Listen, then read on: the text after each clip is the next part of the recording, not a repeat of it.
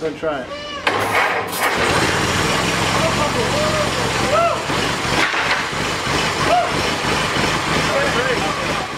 What was your favorite part about working on the vehicle? Getting it to run. How long did you think that it was going to originally take?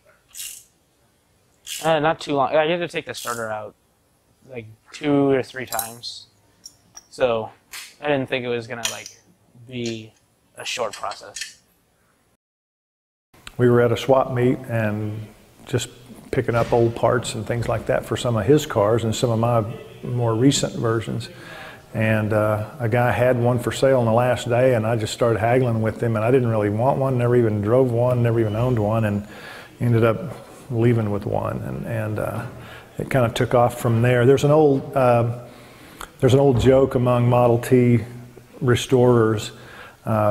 Typically the guys that are interested in these say, I'd really like to have like 1 or 2 good running Model Ts that I can use on a regular basis, and now I'm down to 7 so far. So it's kind of like, they're kind of addictive, and so once you get one, then you tend to run into more of them, and so right now between my brother and I, we have 5, and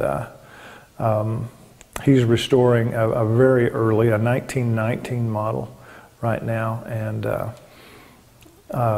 he did a lot of the work and helped me get this one up into where it would roll and everything, and then basically got it running this summer and real superficially, and then we brought it here, and then of course the guys, I wanted them to kind of see how the advent of the automobile actually started. They're so very crude and very agricultural, and so I wanted them to see that the #1 selling vehicle in the world for the past 25 years has been the Ford F-150 pickup, and I want them to see where it originated is this truck right here. So that was kind of the basis of us kind of getting interested in these.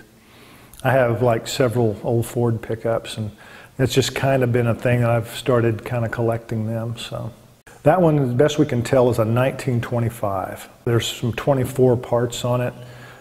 It's hard to tell. Over the course of 90 years, things get exchanged and rearranged and modified and that kind of thing. So it's you have to kind of go with the predominant number of parts that are on it and trace some serial numbers. So the frames themselves were not numbered, and so there's no way to really trace the history of that particular complete vehicle. We can only go by an engine number.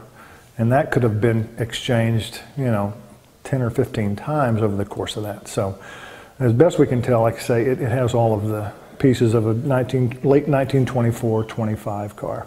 You would think that a car that is almost 100 years old, parts would be hard to find. Actually, you can buy practically every brand new part for that car somewhere in the world, because they sold so many and because it's such a historical vehicle that there's people that specialize just in every new component for that car. You could build one of those if you had a frame, which are very easy to find, by the way, frames themselves. Now the rest of it gets harder, but you could build a brand new vehicle. It'd cost about $30,000 to do it, but you could build a brand new vehicle out of parts that are available for them, largely. Because they're so different than the things that they've learned about, everything has to be retaught, basically, because there's no electronics that control different systems of the car. There's no hydraulics, I mean, everything is just kind of start from scratch, and it's closer to a lawnmower than it is a car by today's standards, and just because of the simplicity of it and the way that it functions.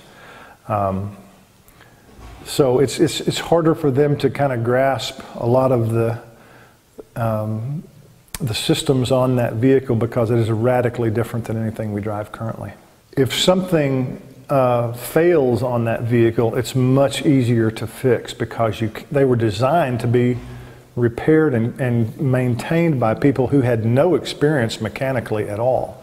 And remember, that car came about in a time period when there were no roads, there were no paved roads. The closest thing you came to paved roads were brick streets that larger cities had, and outside of that, you get out of town, there were no paved roads at all.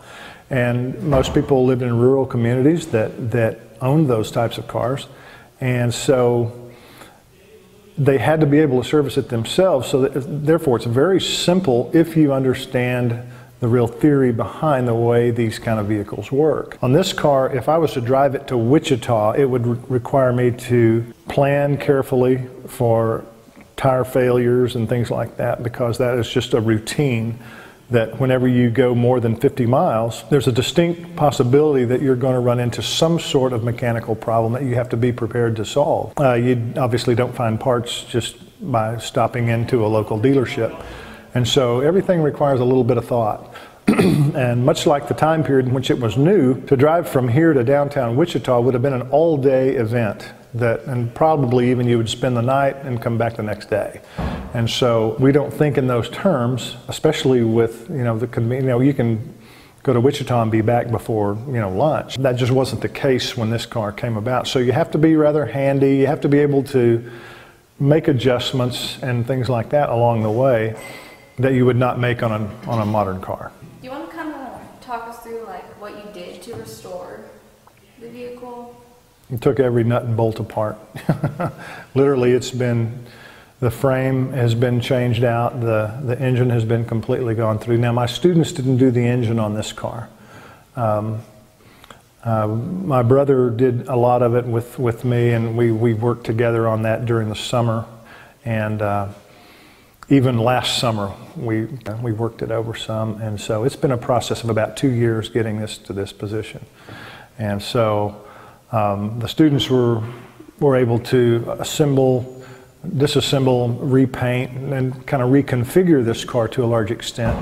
But the the deep mechanical work was done by my brother and myself. Every part on that car has been all over the garage, though. There's been not a single nut or bolt was left in its place originally. It's been completely taken apart. And so either myself or my brother to a large extent assisted me with getting it all together. No one person can do this, but it's interesting. Go on to a website. There's plenty of them out there where you can see the Model T assembly record. I think they can completely assemble a Model T in less than 15 minutes from an assembled engine and final drive. Now, that's not every single part, but they put all the wheels, build the frame up, put the radiator in it, oil, engine mounted, and all that kind of stuff, and they can do it in like 15 minutes. Some of the teams do it. It's kind of interesting to watch.